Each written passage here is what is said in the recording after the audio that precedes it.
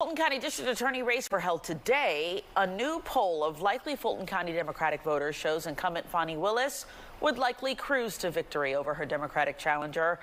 That same poll also showed the Fulton County clerk's race may end up in a runoff. Fox 5's Angelique Proctor is live on that story. And Angelique, this is the first polling released on many of these high-profile races.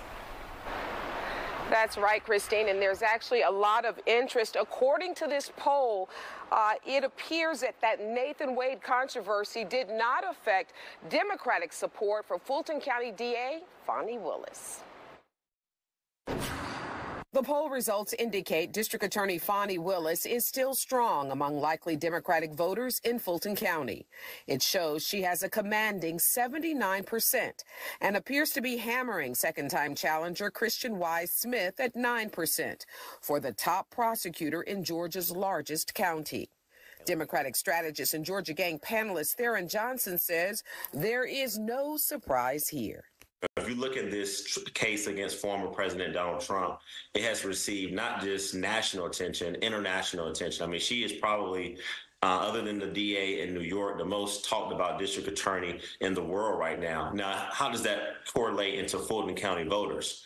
When you look at this poll, it's a very sort of name-specific, name recognition poll, and everyone knows her name. The poll surveyed 1,000 likely Democratic voters for the May 21st primary with a 3% margin of error. It was conducted by veteran pollster Fred Hicks and was done via text messages April 20th through 23rd. This is the first survey of the upcoming elections. The poll also looked at the Fulton County clerk's race between incumbent Shay Alexander and veteran politician Keisha Waits, who resigned her city council seat midstream to run for clerk. Alexander polls at 29%, while Waits is at 22%, with a third candidate, Rodney Fowler, polling in single digits.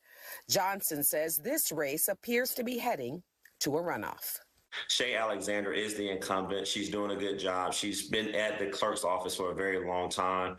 She was the hand-picked successor of her predecessor in this job. But to be fair, Shay Alexander is running against a long-time elected official, whether it was in the state house or a city council, and that is Keisha Waits. This is a woman who's been on the ballot a lot.